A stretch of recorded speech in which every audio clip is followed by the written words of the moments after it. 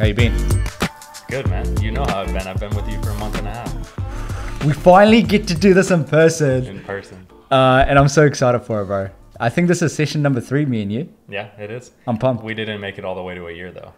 Well, I'm probably not going to see you early. for ages, to be honest. Until November. Yeah, but you never know what could happen. That's true. Yeah, So that's true. it's better to do it earlier than later. Yeah, I agree. And Don't worry. we're in person, so it's better to do it in person. Yeah, 100% agree. Shout out to all the Beowulf listeners. I'm super pumped for this session. Can you believe it? This is session number 93 Mondays in a row. And you know who I am. My name is Nas vs. Wild. And if this is your first time tuning in, this is a high production session. I'm not going to lie. We've got 3 cameras. This session's going to be released on YouTube and it's going to be a good one. But if this is your first time listening, I'm a full-time creative entrepreneur from South Auckland. I was born in a rural Fijian village called Lambasa, Bunileka, and my mission in life is to write a story that beats longer than my heart. Now, we got an exciting and probably one of my best friends on today's session. Make sure you go listen to the 2 other episodes with Peyton before you listen to this one, just so you can follow this sort of journey we've been on over the last sort of 2 to 3 years.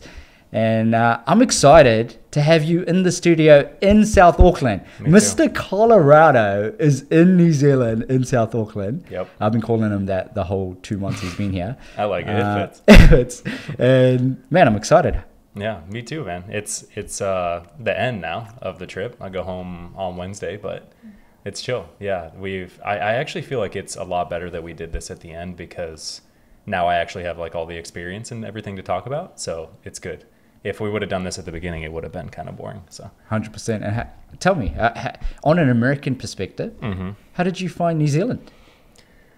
Well, I mean, there's a couple different things to that. So I'll start with like what I was expecting. So the first time I came to New Zealand, I didn't get to explore anything, right? So I didn't really have like that. I didn't really have that perception that you have of a country when you first visit there, and then you get to like, oh, this is how it was different than how I thought it was. I didn't get that because I didn't actually get to explore. So when I was coming back, I still had like all of the things in my mind about what I thought it was going to be that I had to see if it lined up or not. Some of those things were like, obviously I just had an overall sense that New Zealanders were going to be like nicer and friendlier than Americans almost. And I think that for the most part did play out. That was true. But I think the things that shocked me the most about New Zealand that I didn't expect was like the health aspect. Colorado is such like a health bubble. Like obviously the US isn't like generally healthy, but Colorado is like very healthy, right? And when I came here, like, dude, my diet has been shit. Like I feel like my overall health has like gone down. And obviously that's like partly because of our routine and like our schedule, but that did surprise me, you know. But no, I mean, New Zealand's got a pretty high obesity rate. Yeah, but Milford Sound, like easily top 3 places I've ever seen in my entire life. Like I've been to Patagonia, Iceland, like so many national parks in America, like that's top 3 for sure. Blew my mind. Wow. That was one of my favorite days of my entire life. Wow. And I got to do it with my brother Connor. So shout out to Connor. Miss you, bro. Love it. And so in terms of like New Zealand and South Island, like what was like, how's the mountains and what did you take any, like what's the content that you feel like you enjoyed the most or the experiences? I mean, so we took the bus down Connor and I took the bus down for like 2.5 weeks. So we got to stop in so many different places. I think North Island is really like tropical almost and like so lush and so green and like rainforesty. And the vibe as soon as I got on the South Island, like although there was still a lot of that, it was like very much straight into like the mountains, a little bit more dry. And that's what I'm used to. That's what I like. So that the South Island definitely felt more my vibe. How did you find the overall energy? Between the islands or just in general? Just in general. I mean, dude, everywhere we were going was so touristy, which I kind of hated. But it was good. Like it's good energy. Like we went to one of my favorite experiences of the trip on the South Island was Tekapo. Have you been there? Yeah. Or Tekapa, I think that is how they pronounce it. And there's this church there called the Church of the Good Shepherd. And Connor and I went to a service there, which was crazy. And it's like a Catholic church basically, which we weren't raised Catholic. So it's it's a little bit more like traditional and like they sing hymns and stuff. But to get to like sit on Lake Tekapo in that church was insane, and get to go to a service there. Wow. But no, I mean, overall vibes are super good. I love New Zealand. That's good. Yeah. So I wanted to talk about this because Tourism New Zealand puts a picture of New Zealand out. And realistically, how did you find, like, obviously you were at South Island, Auckland, like, how did you see the combination? And also, like, obviously the environments that we live in and the places that we work and stuff like that. Did you see any differences? Yeah, absolutely. I mean, obviously you can't like tell the full story of what a country is through a tourism website, you know, like that's never going to be accurate anywhere. But as a tourist, you expect that image that you were like presented to be the actual way that it is. And so that's, I mean, there weren't any like huge fundamental differences that I was like, oh, wow. This is like not at all what I thought it would be. It was more so just like, you're only getting 10% of the picture, right? It's almost like the dynamic with Instagram versus how people's lives actually are. It's like they're choosing the highlight reel, right? Like the tourism website's just choosing the highlight reel. So every time we went to one of those places that they were featuring, like, yeah, it matched what they said it was, but that's not the 90% of like people's lives in New Zealand. Yep. That's not the whole other side that I was exposed to, like shooting with feature for a while, you know, that's the part that was really like, but I honestly, dude, I think, aside from all the traveling, my biggest thing about New Zealand that I got from this trip that was unexpected was the whole Hindi Indian culture side of things. Yeah, that was something that I have had very little experience and understanding of until this trip that I was not expecting at all. Yeah, like I was really excited, and when I was telling people that I was going to come down here to shoot weddings, I always mentioned that like feature was a more of like a cultural weddings thing. But I didn't expect to get as much of like a culture smack as I did. And it was really cool. I'm so glad you got to experience it. And just to give all the listeners a backstory, Peyton flew over for like literally our busiest summer, the busiest time that our creative agency ever has. And he's literally been the biggest helping hand to literally get us off the ground. We did like so many weddings between Australia and New Zealand over the last sort of two months. And it's like literally every week we've been pretty much packed out, and we've been shooting 4 or 5 days straight, and these cultural weddings can be pretty hectic. And man, I'm so glad, because I remember we were sitting in the car going to a shoot once, and you were like, you know, I feel like I've been all over the world. I've experienced every culture, but I've never had the opportunity to experience Indian culture and all the rituals and the traditions and the values. And you're like, it's like God put me in this position for a reason, so it can help me understand it. Do you remember? Actually, that was a moment. So that was the second wedding that we had done, and we were at the Pullman Hotel, and I was just kind of sitting over with the gear. It was like getting winding down towards the end of the night, and I was sitting over with the gear while you guys were still shooting like the dance floor. And I was just thinking in my head, like I was just thinking to myself exactly what you just said. Like, wow, you know, it's kind of interesting. Like I felt like I was so cultured. And I mean, I do think I have a good grasp on the various cultures, but I thought I had like, you know, known it all. And I was sitting over in the corner just like thinking like how surprised I was at how little I knew about like Indian and especially like Hindi culture. And immediately as I thought that, I heard God say to me, "That's why I put you here." And it was just so like, I'm like, oh, okay. Like forget all of like the things about New Zealand that I was still gonna see, forget about all the time with like Connor and you and like all this, like those were all components. But like, I really felt like a huge one that he was showing me was he brought me here to like really understand that culture in a way that I hadn't. And that was really cool. So, and obviously that was only the second wedding. We went on to shoot 3 or 4 more after that. We just finished a 15-hour one 2 days ago, just caught up on sleep. Literally, I felt, bro, last night was the first night I slept really good. I like dreamed, like I literally went into deep sleep and I was like dreaming the whole night. And like the visuals of that dream was crazy, but it's funny what a little bit of sleep can do. Can we just talk about sleep and how important sleep is? I've been trying to tell you, bro. I'm like the only guy that gets the problem. Bro, I have such a deep respect for you after this trip, truly, man. Like, you have that, whatever it is that it takes to be an entrepreneur, like you have it in a buttload, you know. I'm so proud of you, and like it's been such a cool thing to just watch you in action. I think you definitely need to take care of yourself a little bit better. Like, this guy can go so long, and he's always got to like bring the energy to whatever we show up at. You know, he's always like, you're the face. You always got to show up, and you got to be the one who like keeps it going. So that kind of comes with like some sacrifices, you know, at the expense of like your mental and physical health sometimes. But man, I'm just like, I'm so fucking happy to know you, and like it's crazy to see what our relationship is now versus like what it started out as, and like literally just from like an Airbnb booking, you know. It's amazing how life works. But it's been really cool to watch you go, and even just like with this new thing that you just started, like all these different things that you have your hand in, and like the energy that you bring to it. It's just really inspiring, man. That really means a lot, inspiring. It's I'm so glad. And it also shows me I am not an entrepreneur.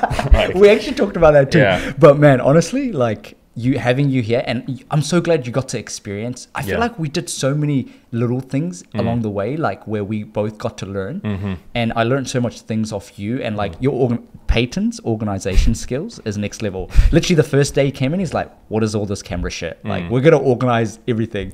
Bro, you took the company's organization game to like a whole new level. So I really appreciate it.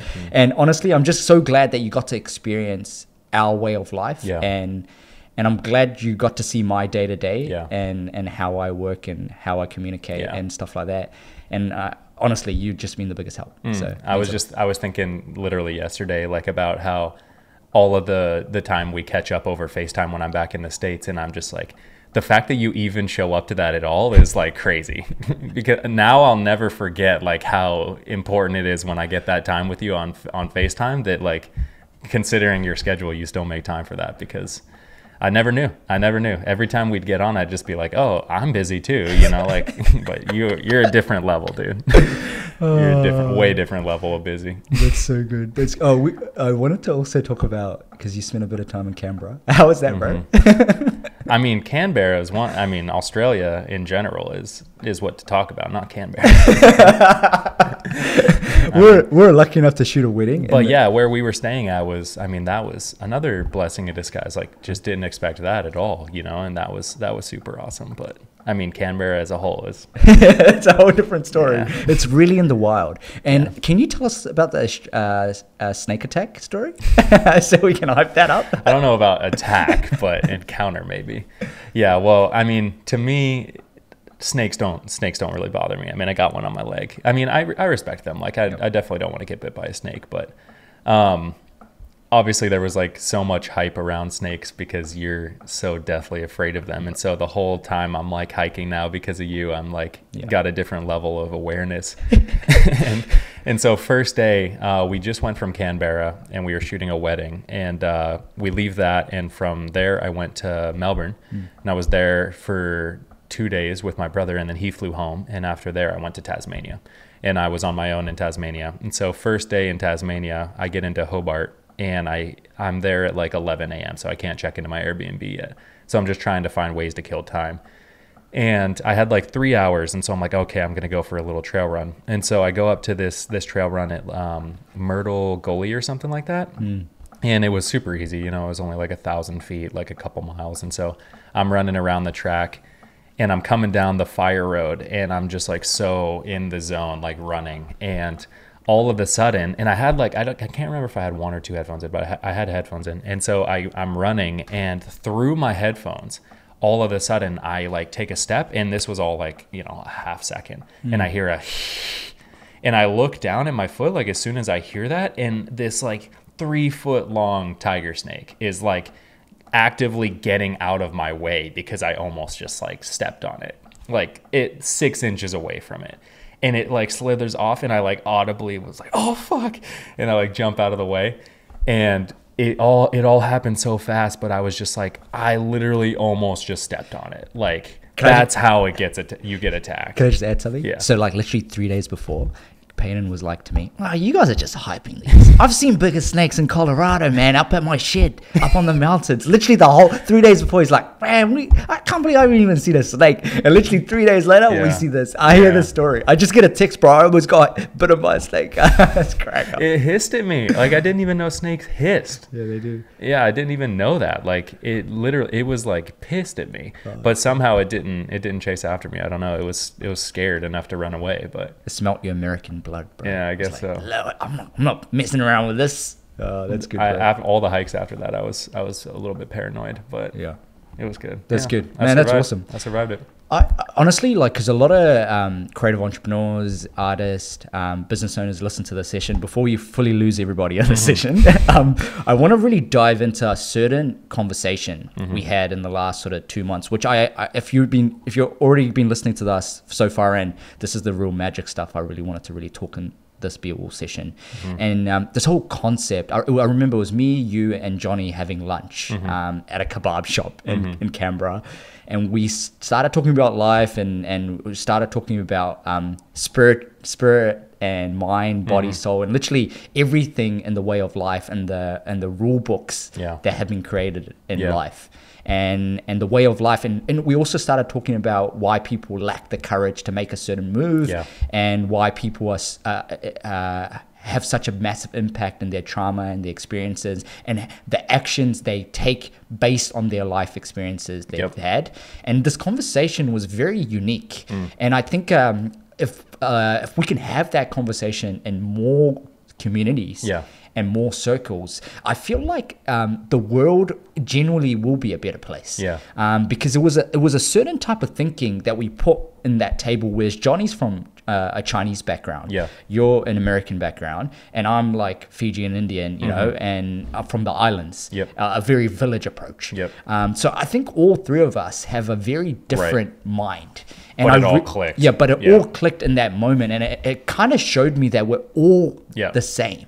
And even though we were brought up in different environments, and we work with different kind of individuals in our organizations and our businesses, I think it was such a great conversation. So if we can kind of really I don't like that word unpacked because it's over fucking used, but if we can really explore, I really like that word, explore that conversation and really understand the messaging you were trying to really get across, I think it'll be cool, man. Yeah, about the agreements, right? Yeah.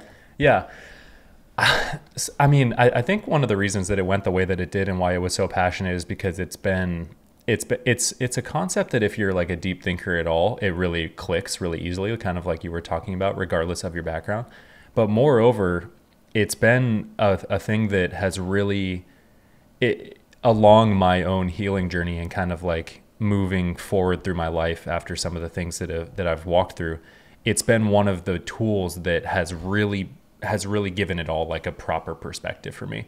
And it really kind of came into my awareness like a little bit over a year ago when I was in Mexico with my sister and my brother-in-law. And we were getting ready to go back to the US after I had been on like a three-month South American trip. And we met this guy down there who made music. That's the guy that I showed you this song. And before that point, I had already read the book, The Four Agreements, right? And this book, by the way, like, you still have to read it. Everyone should read it. It's an amazing book. But in that book, it basically is outlining these 4 different agreements, and I won't spoil it. People should just read it. But 4 different agreements that we should adopt, right? But then there's a whole other concept in the book about all of these different quote unquote agreements that have just kind of been there waiting for us, right? And that's the framing that has really helped me understand moving forward as like I start to dissect and look at all these different components of myself that are not helping me grow. They're kind of like hindering me from moving forward. Instead of just looking at those as behaviors and things that I don't like about the way that I act, if you take a step back and you look at, okay, why does the society that I live in encourage me to either act or not act in this way, right? Like, what things have already been there that society has already set up the bounds of and said, this is good, this is bad, this is in the middle, that I have just accepted because I was just born into that society, right? And so we started to look at some of those in our conversation, like religion's a big one. But you even get more down to the fundamental, like the really fundamental things about being a human. And you start thinking about like your language, your name, like the family, like all of these things were just given to you. You didn't get a choice in them, right? And then from this point that you've arrived at when you're born, you start to move forward. But that point is different for everybody, and we accept or deny certain things as we move through life accordingly. And I just think it's such a fascinating conversation to take a step back and look at those things, because everyone's at a different point, and everyone's got different agreements that they've either made or haven't made, and they see the world through that lens.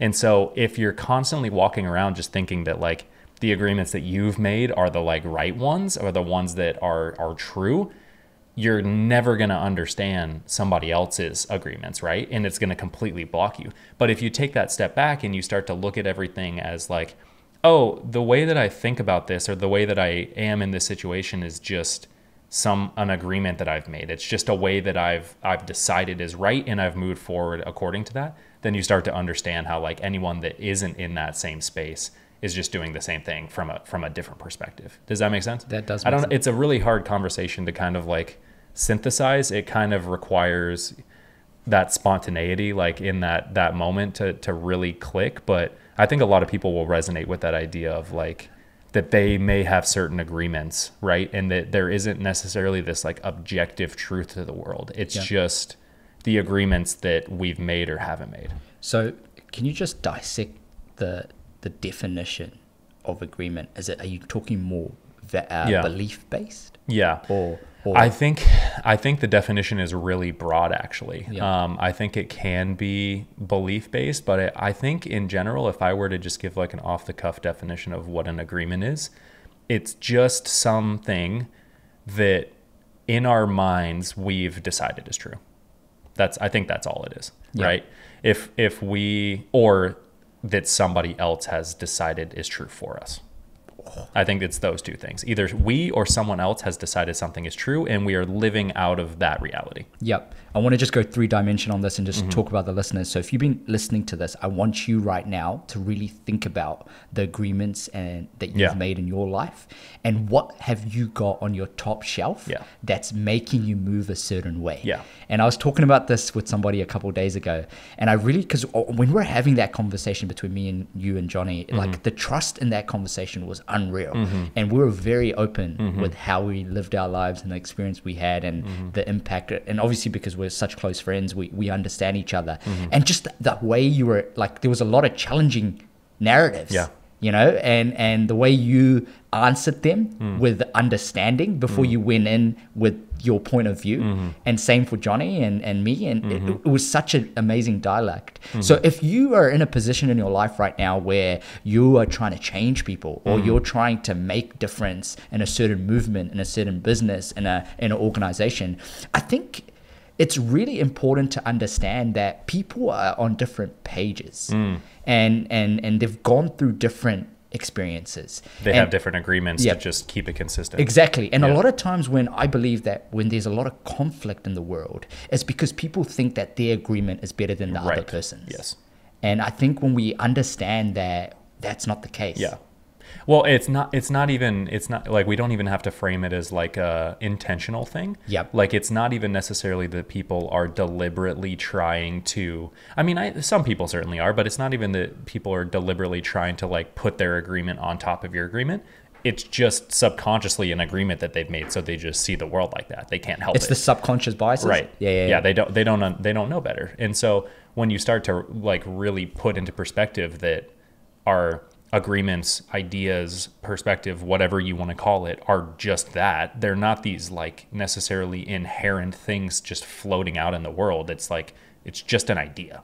It's just an agreement. We've just decided to adopt it. We're the ones who have just decided to marry ourselves to it and say, this is now a part of me. You know what I mean? Yeah. That doesn't actually like, and it's a very human thing that happens, because humans, because of our ego, are constantly trying to figure out which identities are best in line with us. We're constantly looking outwards into the world and trying to figure out what components reflect us, when in reality that we're never going to find that in the world. That only comes from ourselves, right? Yeah. But our ego, which is made to survive in the world, it's made to keep us safe, is always looking outwardly to try to find things that represent our identity, when in reality you can't, you know. That's so true. But if you've stacked up all these different layers of agreements into your identity, then it's going to be really hard for someone to come along with a difference and convince you that they're right, you know. And if we dissected this word identity back like 20, 30 years ago,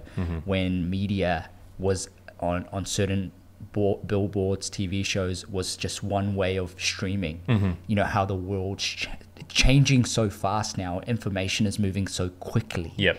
Like, people are starting to build identities with individuals, with certain people, with certain groups a lot faster. And I feel like it's quite unique to see ideologies forming and narratives forming differently. And I'm not saying it's a bad thing or a good thing, you know, but I think it's awareness of really understanding, you know, don't get attached to things. Yes. There's nothing wrong with believing in ideas. Yeah.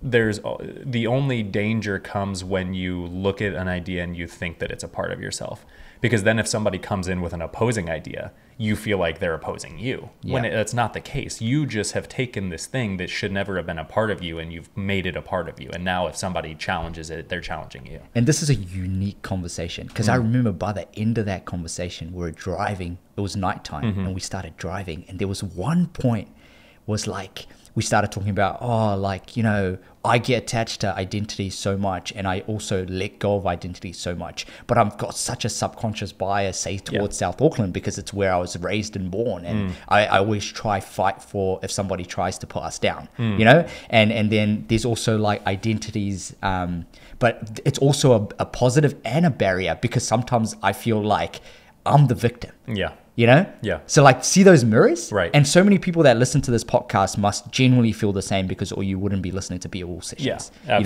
know what I mean? Yep. So I think there's a lot of relatability in this. And I'm not at all am I saying in this conversation it's a good or bad thing, but I want you to realize that it could also be stopping you from growing. Yeah, Because totally. I remember like doing a big shift in branding, and trying to figure out like how I can grow my thinking.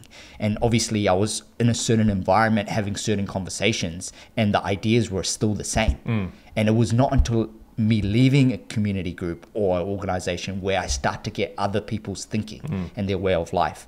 And because I was so stuck in my identity that I could never really grow. Exactly. You know, and I encourage you, it's a little bit uncomfortable. You might get a bit of hate for it, you know, but I think it's realizing that in order for us to really go to the next stage, we have to let go of our old identities, or we don't even have to let go. We have to build on it. You just have to have it in the proper perspective, right? Like, I mean, as someone who has faith, I have a little bit of a different conversation or perspective on this, because to me, there is one identity that I'll never actually let go of, and that's my faith, right? So I can't sit here and say that like I'm identityless, because I do have an identity that I hold on to, but I just believe that it's worth holding on to because it transcends anything that will be found in the world, right?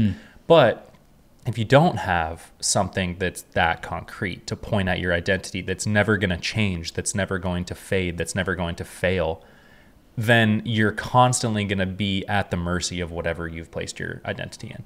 If you look around and you find something in the world to look at and say, that's who I am, you are only as good as that thing is, and you are only as rigid as that thing is, and you're only as true as that thing is. So it's like, make sure you choose a good one, you know.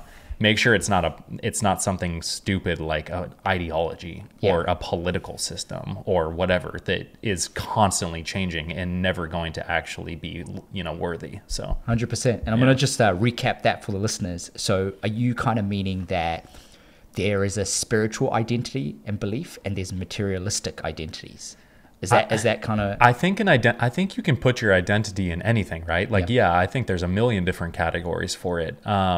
But I think that the only thing that they have in common, again, for me, the only exception being religion, because I believe that that's the only identity that is actually transcends anything in the world. But that's, you know, people will disagree with that, obviously.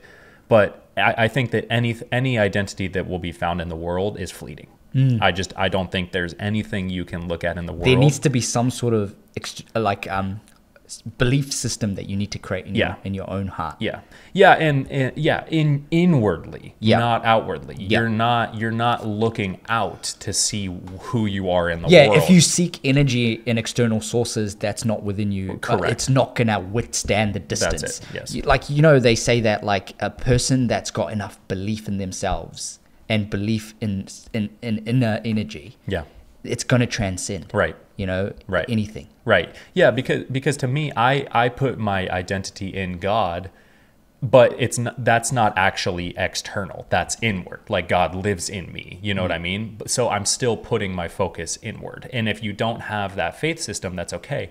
But just don't look outwardly for it. Find it in yourself, because that's going to last. Yeah. Your uniqueness, your individuality is going to last when the world is not. Yeah, That's 100%. And I remember like when I was a lot younger, going through that 16, 17, 18, 20 phase, it was like so much idealization. Yeah. And I guess everyone goes through it, right? Yeah. But as you get older, you start realizing that like there's no difference between like human to human. Yeah. Like if you admire somebody really deeply, at some point they were also like shit at something. Yeah. And that's why I always talk about in these sessions that like whoever you look up to and whoever inspires you on the daily, like it's okay to seek inspiration because that's what humans do. Yeah. Because if people didn't start something, they would not even believe it. And I think there's strength in human to human energy as well. Yes. But I think it's realizing that if that person can do it, 100% you can do it. Right. And it doesn't matter that person's done it better or you can do it even better. It's meaning that you seek learning. Yes. And everyone's a mirror. Every single other human being is a mirror. And what I mean by that is that when and this was actually a part of the conversation that we were having that I think gives a lot of context, and that's the idea that everyone's a mirror. People, the reality is, and this is uncomfortable for a lot of people, but it's true when you really like think about it. People are selfish. No one is really 100% focused on other people. You can't survive in the world unless you're first and foremost focusing on yourself, right? So when you accept that as truth, again, it doesn't mean you're a bad person. It just means you're taking care of your own self first, okay? All of your energy is first going to you and then outward.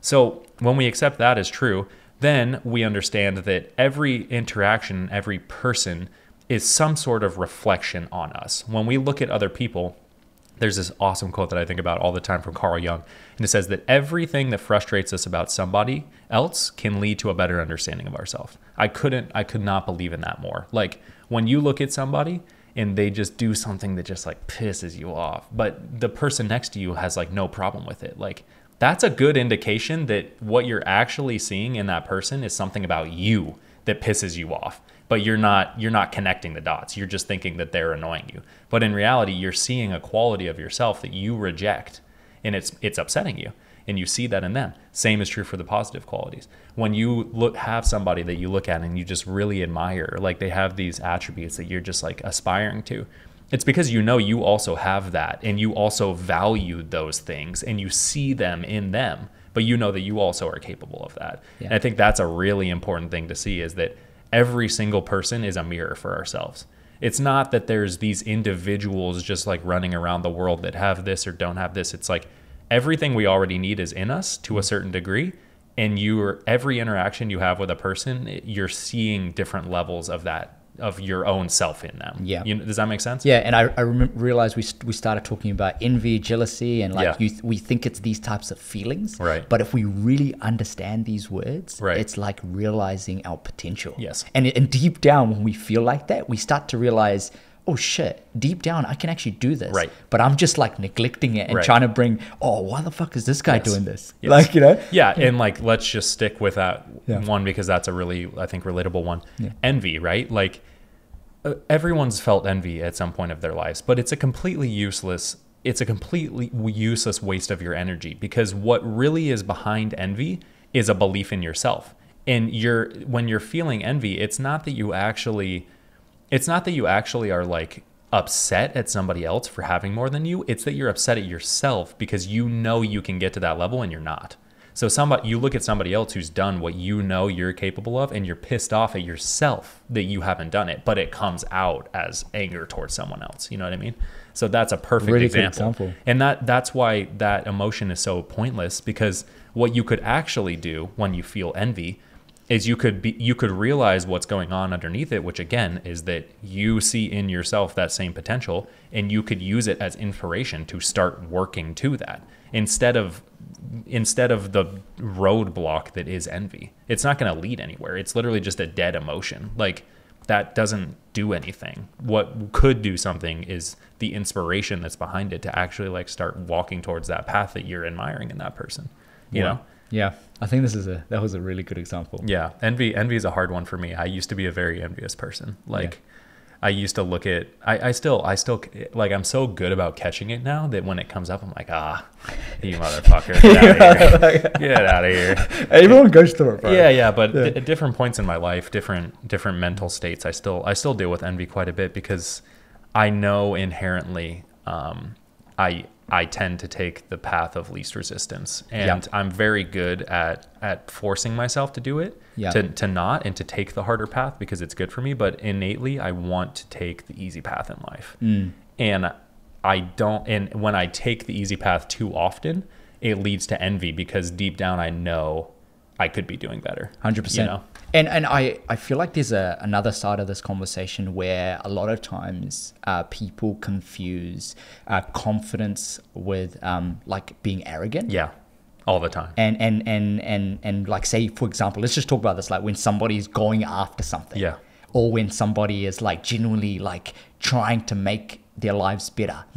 And we live in a world where humans can't tell the difference if this is genuine confidence or is this guy just being a dick or arrogant, you know? And sometimes we misunderstand these narratives. Yeah. And it sucks, because someone could genuinely be trying to make a positive difference, but somebody could react to it. Yeah. And just like literally that guy could stop trying. Right. And there goes an idea, there goes a dream before the age of 25 in the graveyard. Yeah. Because the world brought them down. Yeah. You know what I mean? And one of the greatest reasons why I do what I do, and every single week I keep showing up, is to show people that despite the negativity, despite disbelief, you know, despite a lack of audience or lack of views or lack of understanding of who I am, it's okay to show up for what you love for, even when no one is paying attention. It's necessary. Yeah. And a lot of times we live in a world where we seek attention. Yeah. But maybe the only attention we ever need is ourselves. Yeah,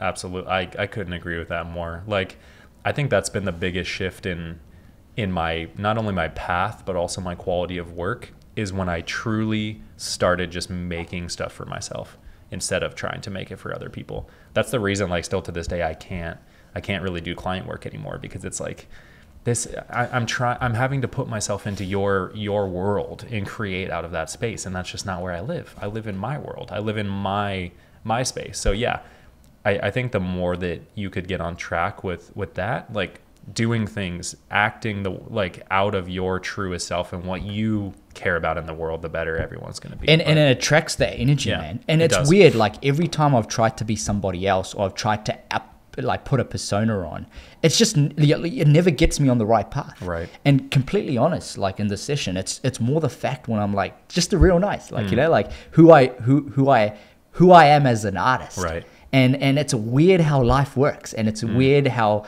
attraction works. It's weird how it moves away from promotion to, you know, attraction, and it moves away from like the sense of you. Yeah. And it's you know, people, there's not enough of that in this world. Yeah. And a lot of times we're always going after outcomes. Yeah. And not saying I haven't been in a position where I've actually been doing that. It's more the fact is trying to create better awareness. Yeah. Whatever you focus on, that's where you're going to go. And I think the biggest awareness has actually just been in the last few months, where like losing my dog and like going through grief is like, grief teaches you the realities, man. Isn't it crazy? Like what? What's the biggest reality? I think the reality of understanding pain and the realities of like true priorities and true time and how we should spend our time. And I thought I had it under control. Yeah. Like the whole world was like, nice, you got it under control. Like all my mates, all my communities, like you seem like you have it all under control, bro. But really, like when I get hit with that, like it's weird when somebody has this much energy, there's also this down energy. Yeah. And there's also a state of mind where the creativity, I feel like I can have the greatest creativity, but there's also a very bad side to that. Yeah, totally. And it's like you could be so positive, you could try and make the world a better place, you could try be a good person, but then on the other side, it's like there's a bad wolf. It's exactly the bad wolf. And it's the classic saying of like, which one's gonna win, whichever one you feed, right? Yeah. Like both of those are always going to exist. Both of those wolves are always going to be in your life. You know, yes. the oh shit, man, maybe I take the easy way out. The dopamine, the addiction, you know, no discipline. Yes. Don't go for a fucking run today, nice. Yes. Or yes. go do this. Yes. You know? And which one are you gonna feed? Yeah, you bro, know? that's it. That's it. And I think there's a big conversation in this where this could be for 3 hours, to be honest, where a lot of people go through this and they kind of like, and I've done this too, like I'm not saying I haven't done it. It's like this way of life of like, I'll have tomorrow. Yeah. Oh, I'll do it tomorrow. Yeah. Oh, maybe I'll mend that relationship a little bit later. Or maybe that person's really been a dick to me my whole life. I fucking hate that person. Or we don't really talk to our brothers and sisters that much. Or we don't call our grandma. Or like we think like, you know, like these type of little things and these relationships, we think it's like going to be around forever. And we keep that mentality. And I think there's something there, man. That's why I love weed. I don't know if I can say that. But New Zealand needs to legalize it, bro. Oh my God, we should talk about that. It always puts it into that exact same thing into perspective for me. You know, people always talk about like the anxiety and such that comes with it. And for me, it's just, I think getting scared is good. A little bit of getting scared every once in a while. And what I mean by that is like that reality that you just said, like my grandma's going to die one day. My parents aren't going to be around forever. I'm not going to be around forever. All these realities that are like kind of scary to think about and kind of cause some anxiety. We need to look at those things and we need to look at that wolf. We don't need to feed that wolf, but we need to see that wolf over there and be a little scared of it so that we act accordingly and so that we feed the good wolf more. You know what I mean? If we're always just pretending that like these bad things aren't there, these scary things aren't there, they still have power. You're not taking power away from them. They're just doing it in the dark because you're not willing to look at them, you know? And that's why I love weed, because it always gets me scared. Yeah. Not always, but it does. It gets me scared every once in a while. And I feel like I genuinely take less for granted because of it. That's true. I think, actually, can we talk about this? Sure. I really want to get this off my chest. Can we, because I know weed is legal where you're from and weed's not legal in New Zealand. And drugs in general and the addiction is a thing, and you know it's these issues around information and money, I mean drug laundering and all that shit, like, you know. Can we talk about what we were talking about only a couple of days ago, I think, and legalization and stuff like that? I know we're sort of skipping topics here, but I think this is super important to get on the session. What's your thinking and your point of view to solving some of those problems in this world of addiction? Of it, not only addiction, but also substance and understanding how we educate people. I really want to talk about the education piece. So people can make choices. Right. Do you know what I mean? Yeah, totally. And I think there was something you said to me a couple of days ago, which I really resonated with, which hopefully you can articulate, around the education of drugs. I mean, so I think first of all, I got to like kind of set the foundation of how I think about this, which is how I think about a lot of things. And that just comes from like autonomy. Like I'm a big believer in like autonomy, that the best society is a society where people have the most freedom to govern their own decisions. Right. So that's kind of where I start out with everything. And then on top of that belief, I pile in reason, right? Like I'm practical. Like I try to always be like, okay, with that there, what's the like smartest decision to make? What's the best decision to make? And usually the filter that I do that through is education. So with those two things kind of being established, my view on the whole matter has always just been the more education, the better. And I live in Colorado, which is a pretty like progressive state in this regard. Like they just decriminalized plant medicine like last ballot measure. So anyone in Colorado can legally grow and distribute like mushrooms, LSD, DMT, like all these different things, right? And like we're the only state other than Oregon who's done that out of 50 states. So it's not a very popular thing.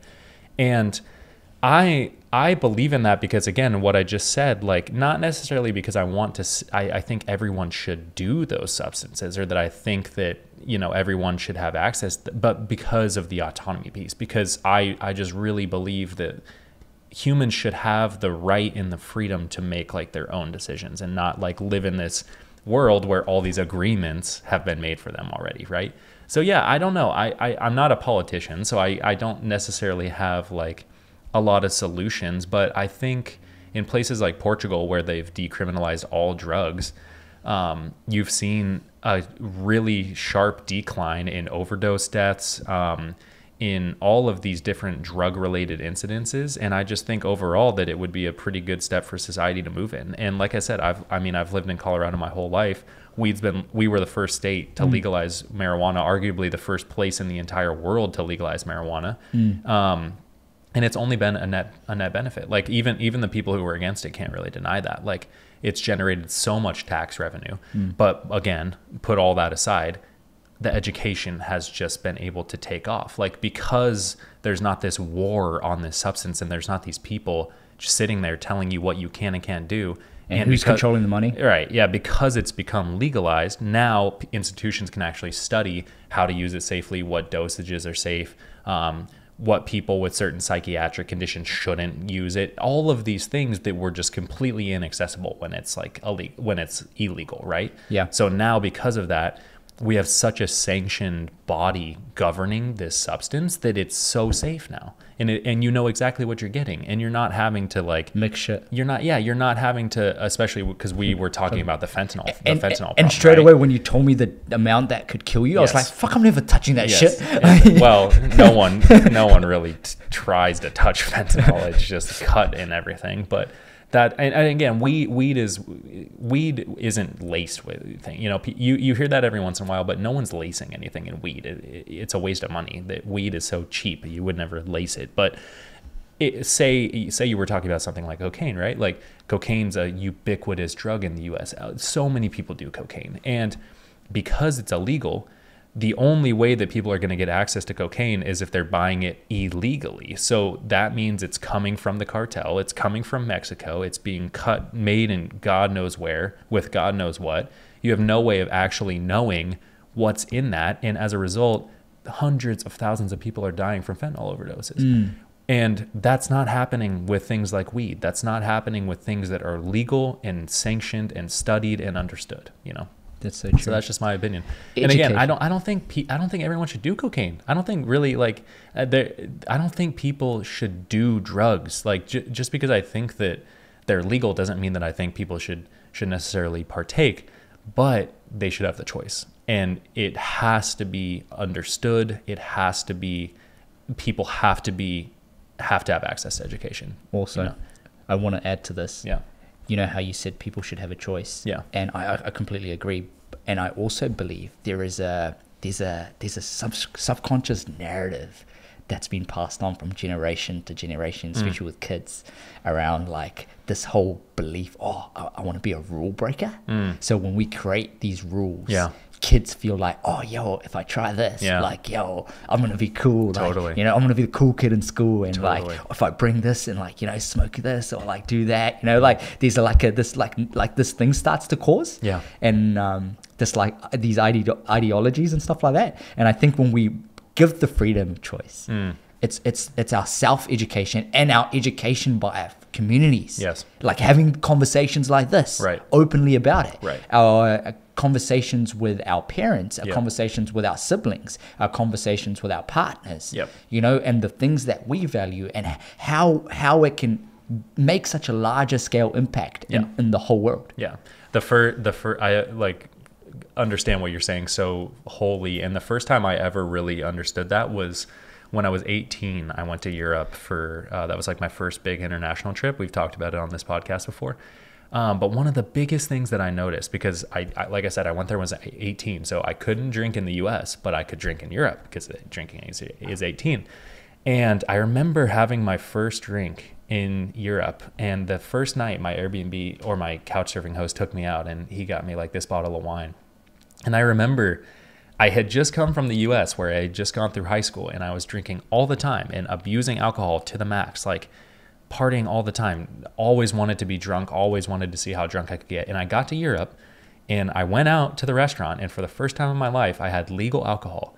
And it completely changed my perspective because I realized that I didn't really actually care about it. I was only trying to abuse alcohol in the US because it was so forbidden. Like, it was this thing that in the most experimental part of my life, I couldn't have access to. So it only made me want it more. And then the moment I actually got it legally, I didn't even care. I even started to not like it. Bro. Yeah. Like, and still to this day, like, I don't drink anymore. I don't like alcohol anymore. But yeah, that was like the beginning of me. And that was like the first kind of movement towards getting away from it, was the fact that I actually didn't have to chase it just for the act of chasing it anymore. Yeah. You know? Yeah. And I genuinely think that that's one thing that the US suffers a lot of alcohol abuse from, is these really strict alcohol laws, because we can't have access to it in the US until we're 21. And as a result, I think that it's doing more harm than good, you know, because it's like, I'm at all of my friends in Europe, and I'm sure you're the same way because you have the same drinking age. They've been drinking in moderation and responsibly since they were like 14, 15. You know, you have like a little bit of wine at dinner, or you have like one beer. And as a result, you learn how to responsibly handle alcohol from a young age.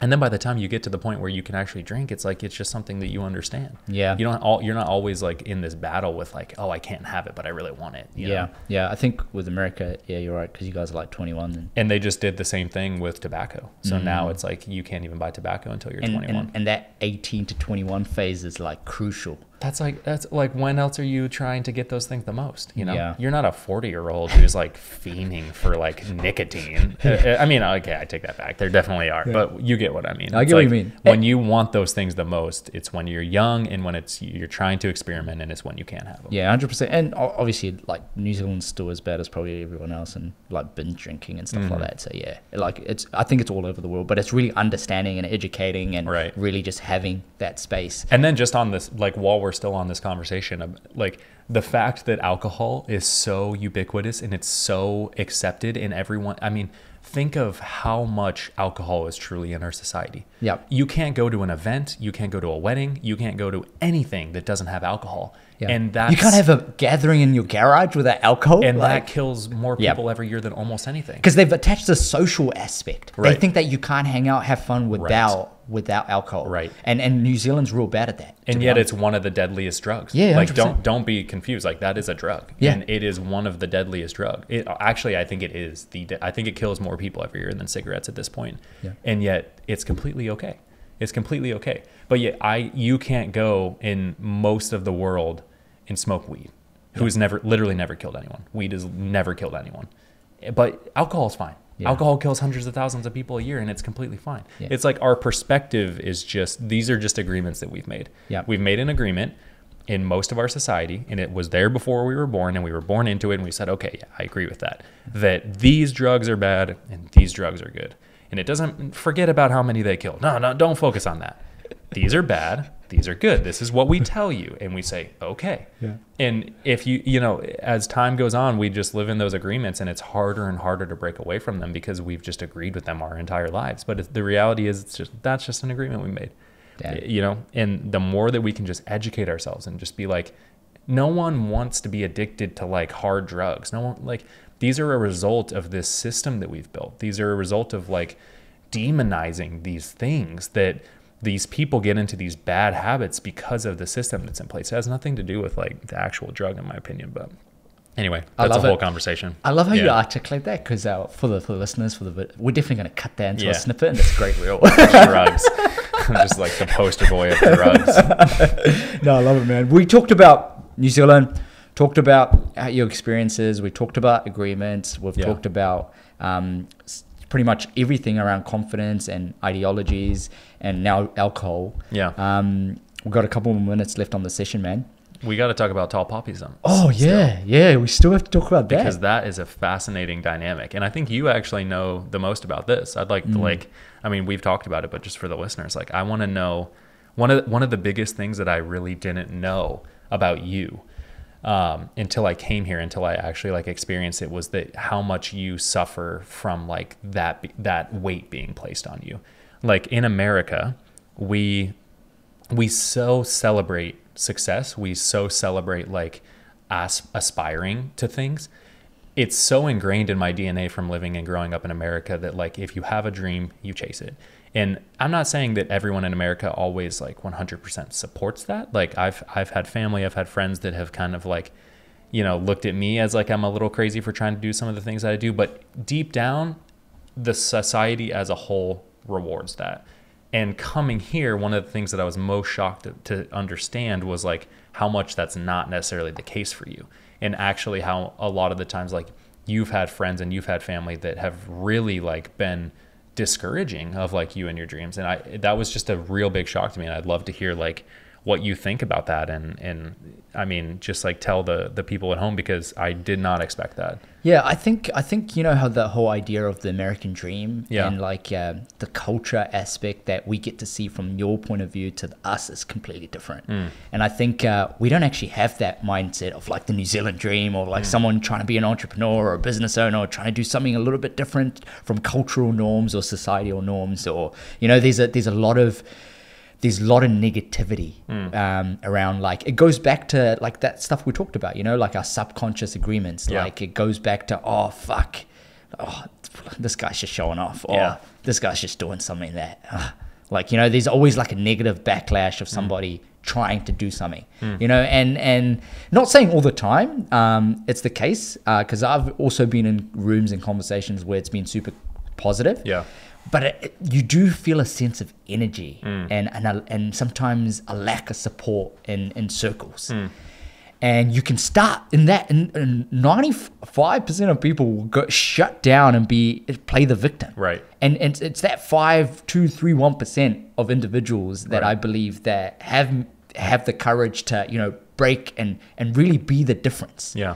And I think when you can be that person in your own community, you start to see that everybody deep down wants that, you know, and they're just looking for a lighthouse. And sometimes, man, it sucks that you have to be the guy taking the hits. That's kind of what I was thinking as you're saying that. Like, how do you keep that energy in a society that's like constantly trying to take that away? Because like if I'm a lighthouse in America, one of hundreds of thousands of lighthouses, there's no shortage of like supply, right, to power it, to see the light. But like if you're living in a society where it's like everyone's always trying to like grab the power from you, like how do you stay in that space? I think it goes back to the internal belief, the internal energy, whether it's God, whether it's the heartbeat, whether it's love. It's always focusing on the internal belief. And I know it fucking sounds like, you know, bullshit. Yeah. But you have to understand that you have to be able to rewrite the narrative in your own heart, in your own mind. And in order to do that, is you have to be able to see the future, be somewhat of a visionary, and believe that's the outcome. Yeah. And it's not attaching yourself to the outcome, right? But it's believing it in your ability to get to that outcome. Exactly. Yeah. It's your belief and your confidence that's gonna get you there. And then without all of that, it's the courage, and it's realizing that it's never been the focus of who's clapping externally. It's always the focus of the beat inside your heart, because you're fucking gonna die regardless. And no one's gonna give a fuck. We talked about this in 100 years. You're fucking gonna hit the grave and no one give a fuck about you. But it's realizing that when you're in a community, and I know there's so many people that listen to this, they feel like the underdog, they feel like it's not gonna turn out the way they want, or people are gonna just like think shit of them, or like they're going to base their success on the amount of likes they get or the amount of views they get and stuff like that. They start creating these false success stories. And it's realizing that the only success you ever really need is the ability to realize that you trying to make a difference in yourself will automatically create the domino effect. Do you get what I mean? Yeah, totally. And the momentum. And it's if you, I've talked about it too many times. If you never start, like how fast we launched that thing yesterday, and it's about bringing community up. You know, the Great Run Club. It's literally, we got an idea, we planned, executed in 6 hours. We need to get this out. You know, and it's realizing that once you fail and try a lot of times, you just build the reps. And a lot of times people, I don't want to kind of be changing the conversation too much, but a lot of times people just aren't willing to go the distance because they get shut down too much. And really, the most successful people, they just really just went the distance. And they didn't focus on too many ideologies and what they believed in. Because it never really matters what anybody else thinks. Even if it takes you 10 years longer based on your own learning. That's better than getting there in 2 years. Because I promise you, if you get there in 2 years, you're going to lose it in less than that. Bringing it full circle, it especially doesn't matter what other people think, because that's just an identity. Like when you really care about what other people think, you've taken that identity and you've made that a part of you. And now if it goes against that, then you can't move forward, because 100%. It's against the identity. 100%. So it's even more to your point. Like, the key to that is just to shed as many identities as possible, other than the one that's always true, always in here, and move forward out of that. You know, that was just so fascinating to me. And it gave me such a more level of respect for you, because as I've listened to Be a Wolf back home and been a part of it, and just like seeing all the things that you've done, it's always felt so normal to me, because I just thought that that's how it was here too. I didn't realize that you weren't operating in the same environment, but you have a perspective and you have an outlook that's like even so far above, I think, so many Americans who actually do have the freedom and actually do have the support to pursue and the their opportunities dreams. And the resources. And they're not even doing it. You know what I mean? But yet you're here and you're thriving so much, and you're always staying the tall poppy amidst a field of people who are trying to cut you down.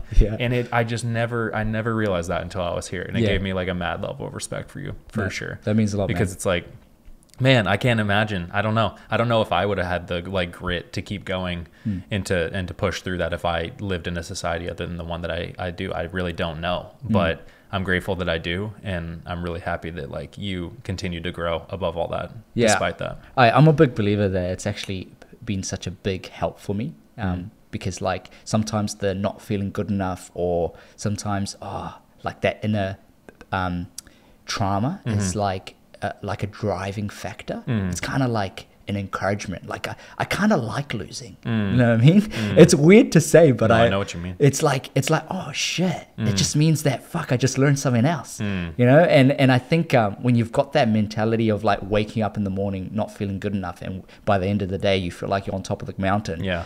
Every single day on repeat, and you repeat that process over and over again. Very true. It's not very often someone can come to me and shut me down. That's very true. You know? I think that's a lot of the reason too why I try to do such difficult things, is because I live in a very easy society. I live in a society that's very comfortable, and so I have to actually like take the initiative to do difficult things because of what you just said. I do think it's beneficial. It's beneficial to wake up in the mornings for me at the trailhead of a mountain that I know is going to be a full day to climb, and to feel like shit already, and to know that I still have so much work to do, and not believe in myself, and to have all this doubt, and then to have that moment hours later where I'm on top of the mountain and I'm like, oh, okay. That's it. Again, I've done it. Again, I've proven to myself that like I can overcome what's in here initially. You know? You're just stacking the confidence, you're stacking the skill, trying new things, and you're building ability. And man, this is these levels to this game. And a lot of times people feel like they can get to level 10 not even going through level 1, level 2. And you got to go through these stages. And more importantly to what you just said, which is something that I've realized the past couple of years as well, is that every time, a lot of people don't realize that every time you get to a new level, you are now at the bottom again. You're at the bottom of that level. Everybody thinks that like when they're leveling up, they're always going higher, which they are. But when you go from level 2 to level 3, you are now at the bottom of level 3. Yeah. You're not at the top of 2 anymore. Yeah. You're at the bottom of level 3. And that's when your ego kicks in, and then you think you're like, oh, fuck, I've done some things right. And like, then you have to stay humble. You have to stay in that position. But that was actually really hard for me when I came back from South America, because the beginning of last year when I came back, I was depressed because I was having that reckoning where I realized that before I went to South America, I was at the top of that current level that I was at. And I felt like I was on top of the world. And then I went to the next level, but now because I was at the next level, I was at the bottom again. And I was looking up at all of the work that I was going to have to do to progress out of that level, and it depressed the fuck out of me. And now, like over a year later, I've now, you know, climbed higher up on that level again, and I feel good again. But that's a good, really good awareness to have, what you just said, that like if you're never willing to be at the bottom of a level again, you're never going to keep going up in levels. 100%. And I feel like, especially in a tall poppy environment, if you can build this mindset, and I try to talk about this with kids all the time that I work with in workshops and creative workshops and stuff like that, is making them understand is if you're winning, they're winning. If he's winning, you're winning. Because what happens is when you create a community, when you celebrate everybody's wins, everybody gets better. Rising tide floats all boats. That's the quote, bro. That's the quote. And I think if we can keep ingraining that in dinner table conversations with kids in schools and art centers and building that in artists, and when we realize that and don't have that scarcity mindset of sharing information, knowledge, fucking drop down the gatekeepers, bro. Just watch out. Nigel's coming after all those gatekeepers, bro. I'll be there. Don't worry. I'm going to outlast everybody, bro. I've already know that. Like, I've known that since I was 18. Like, you're going to see me doing this shit when I was 60, 70. It's getting recorded, bro. I'll be here at 75, fucking probably half dead, but keep going, you know? Like, it's just like, you know, when you got, like, you know it. You know it. I know. And I think when you can build that type of mindset, I'm not saying I'm better than anybody. No, it's like, it's realizing that it's always you versus you. And I think when you understand yourself and your awareness, and you go through those experiences, understanding who you want to be and the person that you're becoming is more important than the person that you've been. I think there's always strength in that. So I think that's it. Word. Sounds good to me. Fuck, man, what a session, bro. We really went through the rides today, bro. Yeah, I didn't feel like doing this at the beginning, to be honest. You hyped me up. No, bro, we got this awesome setup, so it got me psyched. Make sure you go watch this session on YouTube. It's a 3-camera setup. If you've been enjoying all the sessions, make sure you go chuck us a review, or actually fuck the review. Go share it with a mate, to be honest. And I think somebody that's like in a space where you feel like you see the potential, but maybe they just might need like a little whisper. Because like, I've got such amazing friends, man, that they share stuff, like, because there's so much information in this world, and they share stuff to me privately, and they say, hey, bro, I think this message might make impact. And I think there's a message for and a voice for everyone in this world. And I heard somebody say this, and everybody has their time to receive those messages. And you've said that, Peyton, to me on so many occasions. And something that I really admire about you, which I've learned, is your self-control. And I think I've said that in other sessions with you, but I still see that on a daily basis. And I think you should be incredibly proud of that.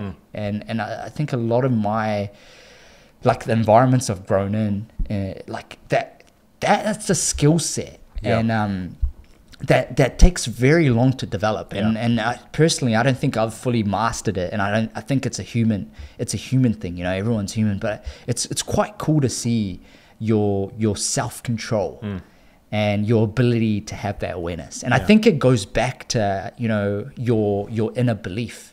And you know, your internal belief system, whether it's God, whether it's love, you know, whatever it is, it's pretty cool to see that. It comes from a lot of impulsivity and mistakes to know that it's worth it. But I appreciate that. That's good, bro. And that's session number 93, bro. Can you believe it? It's over an hour long. Magic times. But bro, could go forever. This literally could go forever. I think people would listen to it longer too, man. We killed it. You gotta go longer. We're gonna go longer, right? But man, thanks for coming on, and I will see you hopefully in November. probably do a session in Colorado. Yeah, Bro, why don't we do 2 sessions a year? That'd be sick. Yeah, I know. It keeps us accountable. It keeps us in touch too. Bro, I can't believe we've been doing this for 3 years now, though. That actually is pretty wild, to be honest. It'll be interesting to see what. Bro, I'm almost on 100 sessions. That's so crazy, dude. Like I remember when the first one came out, and I think I was like number like 6 or something too. So that's even crazier. But you're the one doing all the work. Like, you should be proud. What are you gonna do for the 100th? Man, I think it's gonna be a celebration episode. Yeah. I haven't really thought about it, but I think it's gonna be a good reflection of like I've seen my conversation style change from episode 1 to like now I feel like if I listen to myself, I'm started to be slightly better with like summarizing. I used to be like a shit listener. So me doing this, I think I'm improving my listening skills and just building the reps, man, to be honest. Well, every time I've been on, I've always felt like you're a good listener. So that's good. I think that's minor improvement there, but I'm glad you noticed all those little things. Oh, that's great. But man, appreciate it. I'll catch you on the next one. Thanks you everybody listening to the B-Wall sessions. I will catch you guys next Monday. Let's go. Keeping it wolf. Woo.